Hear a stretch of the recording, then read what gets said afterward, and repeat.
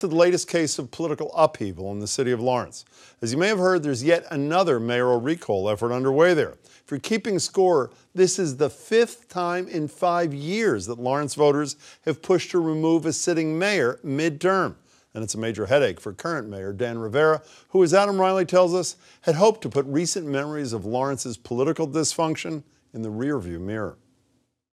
2 years ago, when the scandal-plagued William Lantigua was still mayor of Lawrence, challenger Dan Rivera said he was making the city look bad. When you can't get industry to come in here and talk to you because you're toxic, you can't get state and federal leaders to come and take a picture with you or bring a check for any special program, that's a problem for us. Rivera won a narrow victory, but now he's faced with a challenge that Lantigua confronted 4 times, a recall push that could cut his term short. Lantigua was a people's mayor.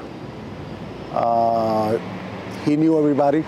Everybody knew him. Our current mayor, I don't believe is a people's person. City Council President Modesto Maldonado has a bevy of gripes, from Rivera's personal style to his relationship with the council to his removal of Lantigua appointees. Some of these people are suing because they feel that they were politically persecuted. And I have a tendency to believe that. Mayor Rivera practically got rid of every employee that was appointed by Mayor Lantigua. There are only, I believe, 2 left. Maldonado expects those ex-employees to sue and to win a hefty payout. Ultimately, he says, that's why Rivera needs to go. If the mayor remains in the 2 years that he has left, I believe the city is going to go bankrupt.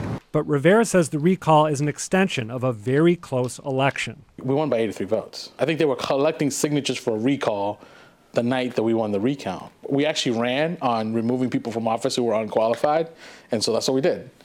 It just happens that the last administration put a lot of people that were unqualified into critical positions. There are 10 allegations on the recall affidavit, from political persecution to neglect of pedestrian safety to Rivera's opposition to the Trust Act, which limited Lawrence's cooperation with federal immigration authorities. It just becomes this laundry list of things that people get, and you get a critical mass of people that are upset about you.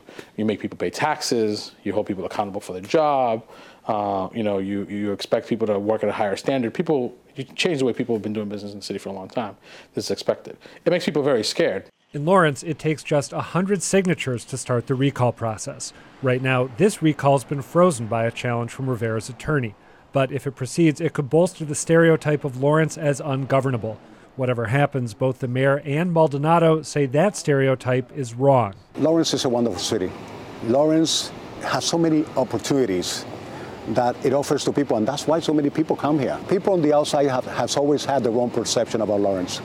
Always. This is not crazy Lawrence. This is a city where basically, resources are scarce.